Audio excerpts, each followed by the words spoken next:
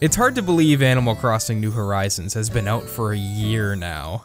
It's also hard to believe we've all been stuck inside for like a year, but here we are, I guess. It's still pretty crazy just how perfect New Horizons' release timing was. The game came out right at the start of a global pandemic where everyone was forced to stay inside, and Animal Crossing was the perfect game to relax with. And although I feel like the hype has died down pretty quickly, that hasn't stopped me from putting over 1,000 hours into this game. For comparison, I played Animal Crossing New Leaf for about 830 hours over the course of 6 years. New Horizons has been out 1 year, so needless to say, I really like this game. However, that's not to say it is absolutely perfect. While New Horizons improves on a lot of the series' staple mechanics, I can't help but feel some of the new additions stumble a bit. And even a year later, there's still a lot of content from previous Animal Crossing games that just isn't in New Horizons. So today, I would like to offer my critique of New Horizons as someone who has played it every single day for an entire year. And I will also be joined by my friend Mimarise, who is also a huge fan of New Horizons and has a few differing opinions from me. Hello. But given the nature of New Horizons and future game updates, parts of this critique may become outdated in the future. So please keep that in mind as we are only covering the first year of New Horizons. I doubt all of our criticisms will be addressed in future game updates, but I'll probably make another video like this after some more substantial updates are released. For now though, let's talk about Animal Crossing New Horizons.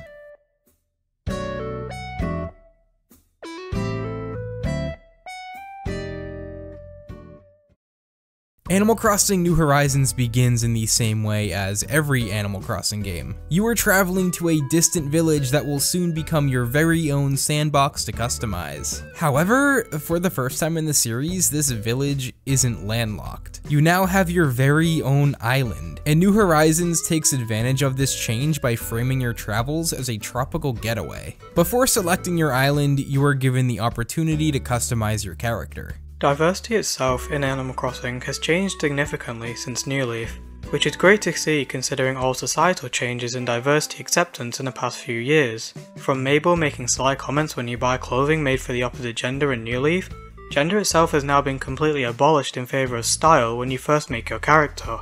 Added to this, we finally get to have different skin tones right from the start, and this is great to see considering how Animal Crossing is a game about relatability and being able to immerse yourself into the tranquil island life of all types of people. It may be much more a simple part of the initial character customization, but it still goes a long way to make everyone feel as though they can have some sort of special experience compared to others, no matter who they are. Once you are done customizing your character, you are required to choose an island layout. But the choices don't matter as much as previous Animal Crossing games given the newly added terraforming and waterscaping tools. Upon unlocking the Resident Services building, you are able to purchase permits that allow you to change how the island looks. You can build cliffs, dig rivers. I think there was one person that made their island look like Danny DeVito.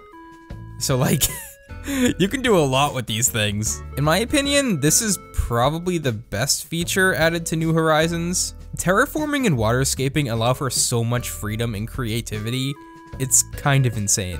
I have spent hours upon hours planning out and changing my island to the point where I've torn everything down and rebuilt it twice, and I am currently in the process of rebuilding it again. Never before have you had this much freedom to control how your town looks. However, there are limitations to this feature. You can only have 4 layers of land, and the 4th layer cannot be scaled or built on, so it's just kinda pointless. I honestly have no clue why it's even there if you can't do anything with it. I'd rather add trees and decorations to my island's 3rd layer rather than having a completely barren cliffside. Also, nothing about the beach can be changed, meaning the river mouths you initially start with cannot be altered at all. When I first selected my island layout, this thought never crossed my mind. And now I'm stuck with 2 river mouths at the bottom of my island. Since then, I've had ideas for island layouts that require a river mouth on the side of my island, that are now impossible for me to make unless I just reset my save file. However, there are some very rewarding feelings which come from this seemingly inconvenient restriction. Being forced to work around what you chose at the beginning forces you to be more creative with your island and go outside of your original plan. While this may initially be deemed quite infuriating, the end result when you eventually find a way to fit what you are naturally given into your island creation is so satisfying and rewarding. For example, when I was redesigning my island, I was annoyed for my past self for not choosing an island over resident services which wasn't 5 feet away from my airport. However, after working my way around it, my island ended up looking better than I imagined, as the close resident services gave me more room to terraform behind it to produce a larger waterfall area. Another issue I have with terraforming and waterscaping is that they are very tedious to perform. Each individual cliffside or river needs to be constructed one tile at a time, which isn't much of an issue for smaller projects, but larger endeavors will take quite some time. Now, bear with me for a second, but I have devised a solution that some may find unbelievable. Pay close attention. Did you see that? Just get rid of the second hit. It'll speed up the whole process immensely. It's really that simple. In the same vein as terraforming and waterscaping, you now have the ability to create actual paths on your island. I say actual paths because in previous Animal Crossing games, you were forced to lay down custom-made design tiles in place of paths, which didn't look great, but it's all we had, really. You still have that ability in New Horizons, but the addition of actual path-making tools makes the whole process so much easier. The only issue I have with this addition is that the paths can't be laid out diagonally, which is odd considering both the cliffs and the rivers can be diagonal. The best looking diagonal path you can get is this, and yeah, that's not great.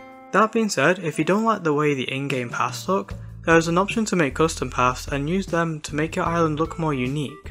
This tool unlocks so much room for creativity and customization, allowing all islands to look even more diverse. The designs that people have made have been stunning and so inventive to the point where people have made islands purely based on custom designs. This has been a pivotal aspect of island creation that has really added a completely new level of detail and personalization to the island. But personally, I don't really like using custom designs, mainly because of the footstep sound effects usually not matching up with how the path looks. It just kind of kills my immersion a little, but I completely understand those who like using them. Another amazing addition is that you can finally move rocks. I had some rocks in my New Leaf town that were in some absolutely terrible spots, and the fact that I could never relocate them bothered me a lot. But in New Horizons, you can break them after eating a fruit and they'll respawn in a random location the next day. I do find it odd that you can't sit on rocks though. In base New Leaf, you couldn't either, but then they added the ability to sit on rocks in the Welcome Amiibo update a few years after New Leaf came out. I don't know why they added that feature in a New Leaf update, only to take it away in New Horizons. It's really not a big deal at all and doesn't affect my enjoyment of the game. It's just something really weird that I wanted to bring up that I don't really hear anybody else talking about. On the topic of New Leaf, something else that really bothered me in that game was how if you ran around your town, the grass would degrade over time. That doesn't happen in New Horizons, so I no longer feel punished for running around all over the place. This is especially good because the island is considerably larger than New Leaf's town, so getting around takes longer in general, so you are going to be running most of the time.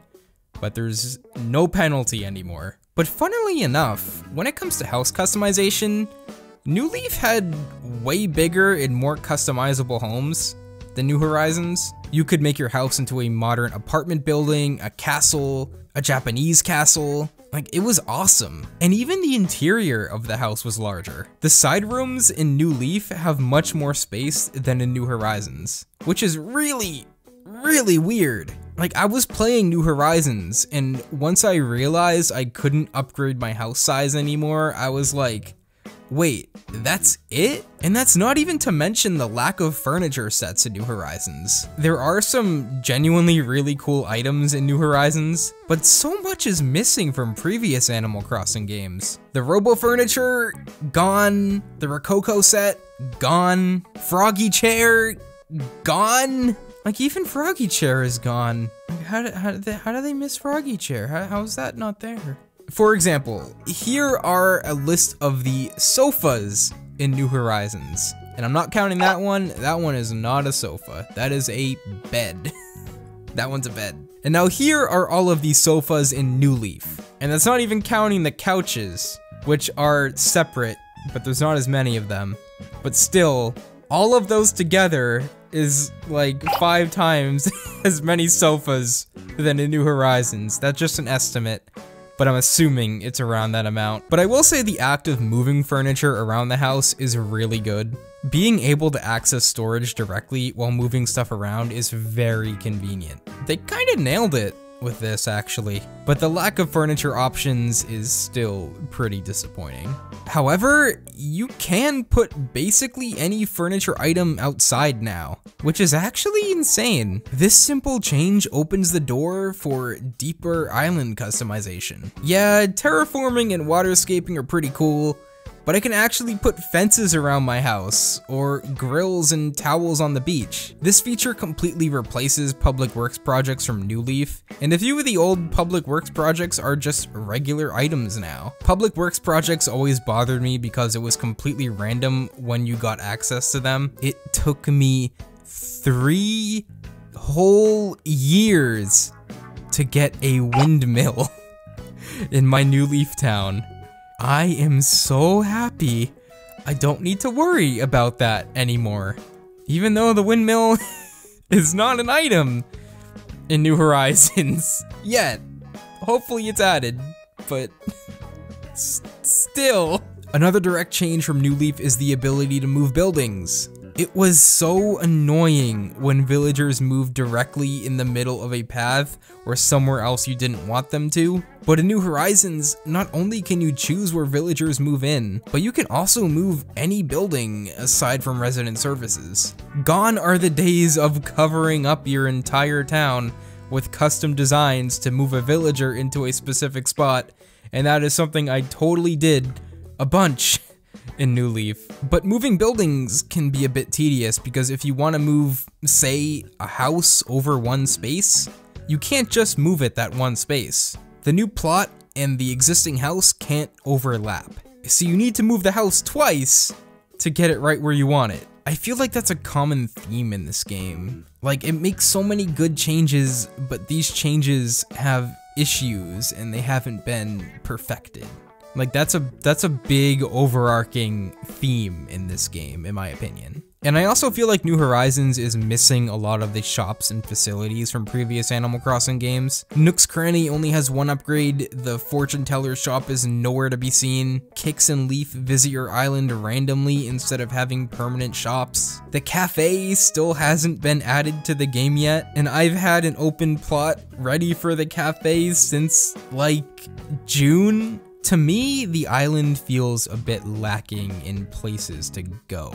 But you could argue that many people actually enjoy the lack of buildings, as it gives the game more of a natural deserted island feeling.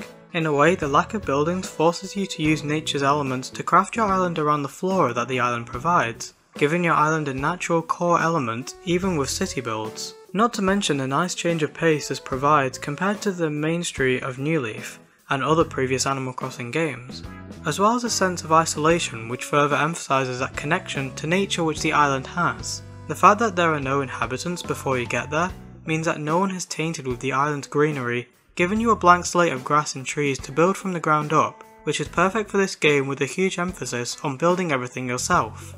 Animal Crossing New Horizons definitely brings a lot new to the table in terms of customization. Whether it be customizing your island to look exactly how you want it to, or interior decorating, there's a lot of features in this game. And while it did fix a lot of the problems I had with New Leaf, it did so in ways that aren't perfect solutions, but they do help. Animal Crossing is the kind of game where you either don't really get into it or spend hundreds of hours doing menial tasks like watering flowers and interior decorating. But at its core, that's kind of what Animal Crossing is. It's a game about doing small tasks and slowly building up your town into something you can be proud of. That's the reason why Animal Crossing jives so well with me. I love how relaxed and chill it is. I love wandering around late at night and listening to the amazing soundtrack. I love exploring the museum, which got a massive overhaul in New Horizons and looks absolutely gorgeous. I love setting goals for myself and realizing these goals over time. And although my excitement for New Horizons has died down more recently, there were nights where I went to sleep with legitimate excitement to play it the next morning. But coming from someone who has played Animal Crossing New Horizons every single day for the past year, the content does get pretty repetitive. There have definitely been some days where I feel like I have forced myself to play out of some obligation. Whenever I play New Horizons, my daily routine goes something like this. Check my mail, search for fossils, get my fossils examined, sell my fossils, and check the stock in Nook's Cranny. Check for clothes in the Able Sisters, check in on my villagers, hit some rocks, harvest a bell tree, plant a bell tree, find the daily DIY recipe in a bottle, access the Nook terminal, find the daily visitor, and sometimes interact with them. I'm sorry, label, I just don't care. Once all of these tasks have been completed, then I get to work on some of the more long-term projects I have going, if I feel like it.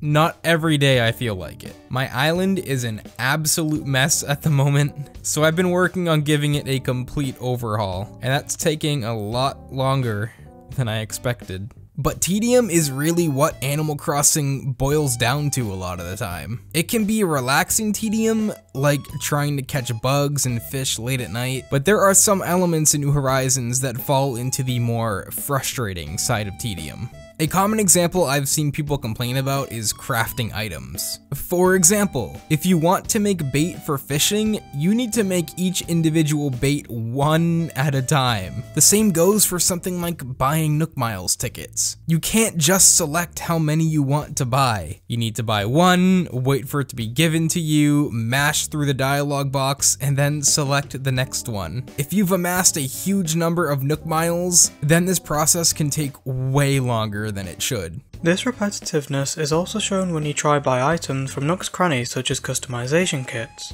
While a lot of items take up a lot of kits to customize, you can only buy 5 at a time, making a simple shopping trip turn into a long laborious chore. This isn't even something that should take a long time to fix, so why this hasn't been updated is beyond me. Even interacting with your villagers can be tedious.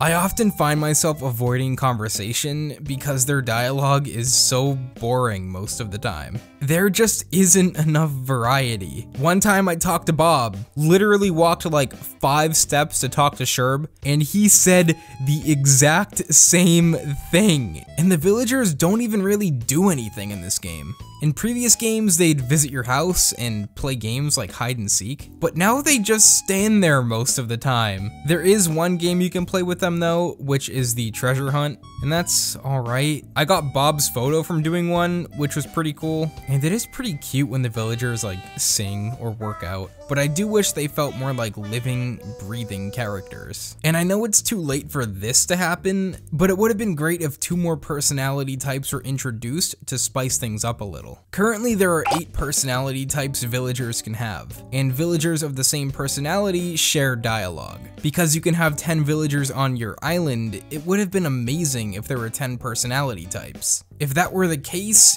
you wouldn't need to have an overlap in personalities, and every single villager could be unique. It also really bothers me that the first 5 villagers you start with will always have boring furniture in their houses. After you unlock the campsite, any villager that moves in will have a house interior designed around their aesthetic. I have absolutely no clue why villagers don't get updated homes when you unlock the campsite, because the crummy starting furniture sets just make your villagers less valuable. Their houses just don't have any personality. However, the new villagers they added to New Horizons for the most part are really good and uniquely designed. Highlights include some of the most popular villagers such as Sherb, Judy, Audie, Dom, and of course the Marmite villager that's Raymond. I personally love how bright and unique a lot of them look, Judy being pretty much the definition of pastel colours, and Audie looking like she's perfectly ready for summer again. Not to mention the story behind Audie's name, which was a very nice tribute to one of the most famous Animal Crossing fans. I would also like to offer a formal apology for a video I posted last year around this time. My friends and I made an Animal Crossing villager tier list that somehow got picked up by the YouTube algorithm, so unfortunately, a lot of people heard me say that I liked Raymond because I thought he was a funny business cat. And at the time, that's what I thought he was. But then I found out about what Twitter had done to him. So needless to say, that video does not reflect the current values of my channel. And I actually haven't run into Raymond yet, which is surprising considering how many times I've been villager hunting. Oh yeah, that's a thing you can do now. There's a new currency in New Horizons called Nook Miles, and they basically act as rewards for completing in-game achievements. Some of these achievements are long-term, but there are daily challenges you can complete to receive Nook Miles, which is actually really great. Nook Miles can then be exchanged for items, but the most useful thing to buy are Nook Miles tickets. Nook Miles tickets can then be presented at the airport for a trip to a random Nook Miles island. These islands can contain materials, rare fish, money rocks, and even villagers if you have an open home plot on your island. Hunting for villagers has been one of my favorite activities in this game. I just love seeing what I can find. My only issue with this feature is that villagers only appear on these islands if you have less than 10 villagers on your island. It can take a while before one of your villagers wants to move out, so villager hunting doesn't happen too often. I really wish you could find villagers even if your island is full, and then just have the new villagers kick someone out. You can do that with amiibo villagers, so I don't know why you can't do that here. Another big change for the series is the addition of crafting. Various items and tools can be made from materials found on your island, and new crafting recipes can be found in washed up bottles, balloon presents. Some can be purchased in the shop, others are given to you by villagers. Crafting is a massive part of this game, and I like it. Not every piece of furniture can be crafted, but the ones that can be are usually pretty unique, and collecting materials is pretty good too. I especially like the shooting star events where you can wish on stars, which then cause star fragments to wash up on the beach the next morning. Interacting with the world in this way is really fun. And events like this do happen on occasion. There's fishing tournaments, bug catching tournaments, there's fireworks in the summer, different holiday events. Oh no. It's that time of year again. Bunny Day is upon us. I cannot tell you how awful the Bunny Day event was last year. The main issue with Bunny Day was that the eggs began appearing on your island a few weeks before the event actually began, and these eggs appeared everywhere. In the ground, in trees, in the rivers, in the sky, in my nightmares. Okay, that was an exaggeration, but the real problem was that there was a fishing tournament during this event, and everyone kept fishing up eggs instead of fish. Congratulations, Zipper, you ruined the fishing tournament. If we look at holidays as a whole throughout the year, there's a common theme of activities being fairly boring, but the items being really well designed and detailed. For example, if we look at the wedding update, there is a huge variety of items to get, all of which look really good and fit into numerous themed islands, but the activity of getting them gets boring after a little while of just cluttering the room with items and taking a photo each time every day for a whole month. While this does promote the use of halved island and allows you to be more creative with the pictures you take, after about 5 days of the same thing, it just seems like more of a drag to get all the heart crystals and less of a fun event I look forward to each day. Now, there is but one more major activity to talk about. Something so vile, so boring, that not even the most hardcore Animal Crossing player will defend it. I am talking about online multiplayer. First of all, online multiplayer takes way too long to get going. There's so many dialogue boxes to get through, and once you do, there's long loading screens that everyone needs to watch whenever someone visits. Gameplay grinds to a halt, it's just so annoying. But you may be asking yourself, oh, well, waiting is worth it, right? There's gotta be a lot of fun things to do with friends. Well, no. The only thing you can really do is walk around their town, fish, catch bugs, and take a massive shit. There are no mini games to play with friends like in New Leaf. You can't move furniture around or anything.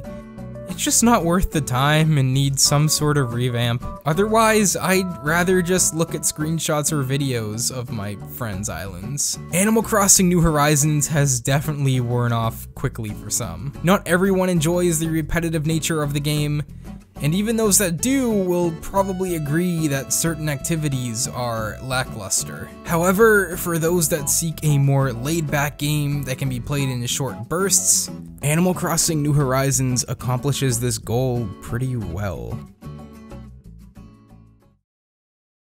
Animal Crossing New Horizons is a game both Mimarise and I have found a lot of joy in. It's fun, relaxing, and it's nice to see our islands grow over time. I feel like we've barely scratched the surface of the game in this video, and there's still a lot to talk about. But I believe we've covered our main criticisms, as well as the most important content within New Horizons. The game isn't without its flaws, and we're not without our criticisms, but we still love New Horizons, even a year later. Sure, the updates have been kind of lackluster and disappointing, but it's good to know that they're still updating the game and they haven't completely abandoned it yet. So hopefully the updates start getting better in the future and we get some more items and facilities and stuff like that. But as it stands right now, I am still playing New Horizons. I really love this game, and I plan on continuing to play it for years and years to come, and I'm probably gonna put a few more 1,000 hours into this game, knowing me, which is kind of crazy to think about because there's so much else I could be doing, but hey, what are you gonna do?